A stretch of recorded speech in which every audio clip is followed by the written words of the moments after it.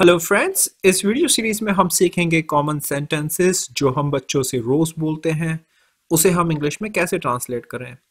बच्चों को सुबह जगाने से लेकर रात को सुलाने तक के सेंटेंसेस कवर किए हैं। So let's get started. बच्चों को सुबह जगाने के लिए हम अक्सर कहते हैं कि बच्चों उठ जाओ, 8 बज गए हैं। तो उसे हम कह सकते हैं कि वेक अप, इट्स 8 o'clock। या बेटा wake up, it's 8:30 already. Wake up, it's 8 in the morning। तुम स्कूल के लिए लेट हो जाओगे।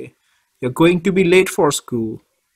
अब हम इन दोनों सेंटेंसेस को कंबाइन करके ऐसे बोल सकते हैं कि बेटा wake up, it's 8:30 already। You're going to be late for school।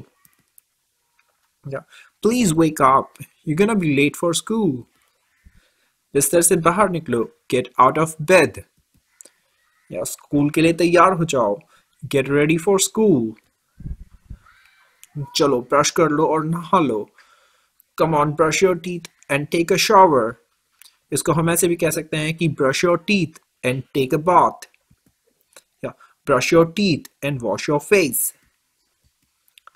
अपनी स्कूल यूनिफॉर्म पहन लो और अपने बाल बांच लो, तो उसे हम कह सकते हैं कि wear your school uniform and comb your hair। अब यहाँ नोट करने वाली बात यह है कि hair ऑलरेडी प्लूरल है। आप ऐसे मत कहिएगा कि comb your hairs। That would be incorrect। The correct English would be comb your hair। नाश्ता तैयार है, breakfast is ready। या हम ऐसे कह सकते हैं कि come to dining table for breakfast या come to kitchen for breakfast। School bus आने वाली है, जल्दी करो। Please hurry up, school bus is about to come। या school bus can come any second, please hurry up।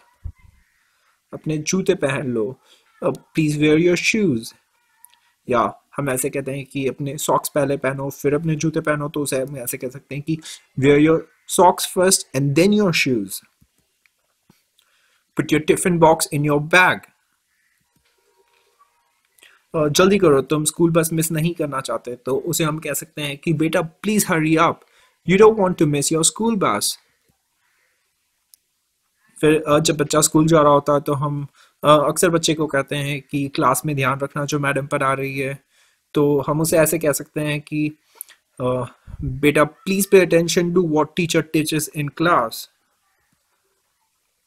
जब बच्चा school bus में बैठ जाता है तो हम अक्सर कहते हैं कि बाय बाय, अपना ध्यान रखना, हैव अ गुड डे। तो उसे हम ऐसे कह सकते हैं कि बाय बाय, सी यू, या have a good day, enjoy your day, have fun. Alright, that's it for this video।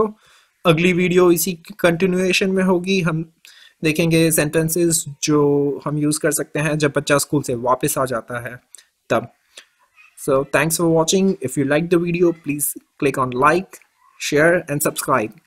Thank you।